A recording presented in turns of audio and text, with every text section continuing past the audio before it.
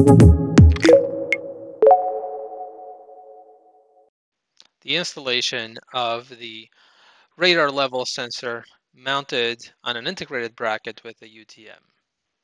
This is an example of the final installation. The first step to installing the RLS is to find the optimal location. You don't want to install it in a low area of a tank like a concave area like this. This is because water may pool under the RLS and affect the performance of the radar. You want to look for an area that is higher without the potential for pooling in a flat surface. You also want to ensure that there's nothing inside the tank below the RLS, like a pipe. Last is don't want to install it on the edge of the tank as it can have interference with things on the outside or the cage of the tank. So you want to leave about 6 inches from the edges of the tank. Step number 2 is to ensure that the area is clean and dry as well as leveled. It must be within 1.5 degrees. A level may not be supplied, so you can use your phone. There's plenty of mobile apps with a level, a bubble on it, similar to this one here. You want to ensure there is nothing behind your phone and that the cover is flat. Once you have the location selected, you want to ensure that you place the level on top of the RLS in the location and ensure that it stays leveled within 1.5 degrees. Now that we've ensured that the mounting area is leveled, we have to ensure that it's clear so that it adheres to the tank and bonds to the tank properly.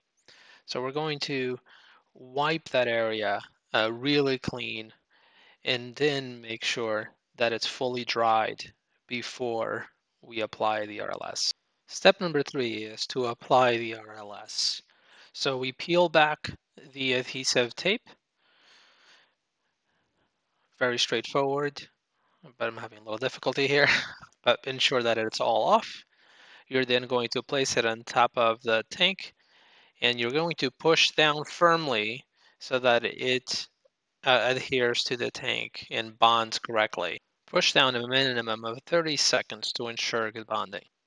Depending on the installation, you may be asked to fill out the dimensions of the tank on your instructions. You then need to provide those to customer success. This is to ensure that the monitor is configured appropriately for this tank. Final step is to activate the monitor. You simply use this tool with a magnet on it. You then place it next to the LEDs on the UTM. You wait for the green blinking light. Once it's blinking, the magnet may be removed. In the event the integration bracket doesn't work, you can use the round top adapter or the 2-inch NPT that can mount on a 2-inch threaded top. We can show you 2 examples here. So typically the top round mount is used when you don't have a large flat level surface or you don't have a lot of real estate to install the RLS. So this is an example here. Here is the 2-inch NPT on top of a cap that has a 2-inch NPT fitting.